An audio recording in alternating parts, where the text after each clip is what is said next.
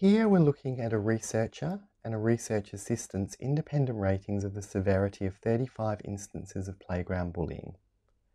If we toggle the value labels, we can see that 1 indicates mild bullying, 2 is moderate, and 3 is severe.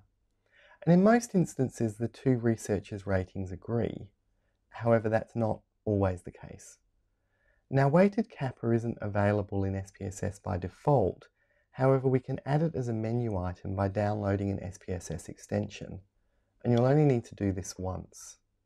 So in the Extensions menu, select Extension Hub, and then search for kappa. So this is the extension that we want, weighted kappa. So tick Get Extension, and then OK. And there's a license that we need to agree to the terms of.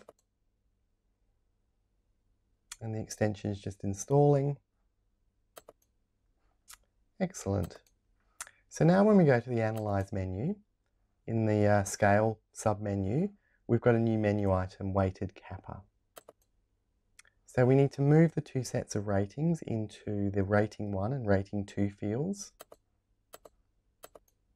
And underneath there's the choice between linear and quadratic weightings, and in most instances linear will be appropriate.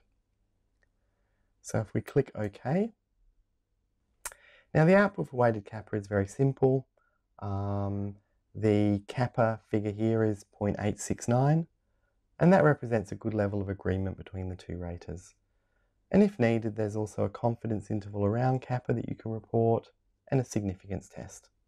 And the significance test is simply testing whether our kappa departs significantly from 0. And here it does.